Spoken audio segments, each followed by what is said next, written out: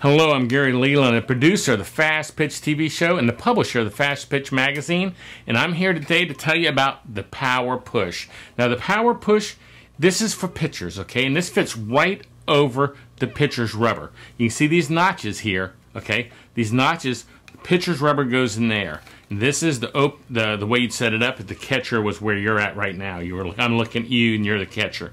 You'd set it up like this. Girl puts her back foot in here. The reason this is made is so when the girl comes out, have you ever seen a pitcher that starts twisting that back foot as it comes off the rubber? Okay, the back foot. This keeps the back foot from being twisted. Happens a lot more to girls up north where you practice inside so much on turf or concrete rather than dirt. Okay, start turning that foot. So this keeps that foot straight as it's dragging out of here. That's the Power Push. This is a great tool for pitchers.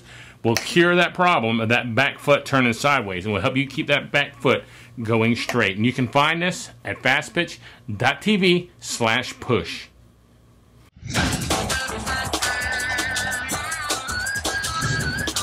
This show is a member of the Fastpitch TV network. See all of our shows and blogs at www.fastpitch.tv.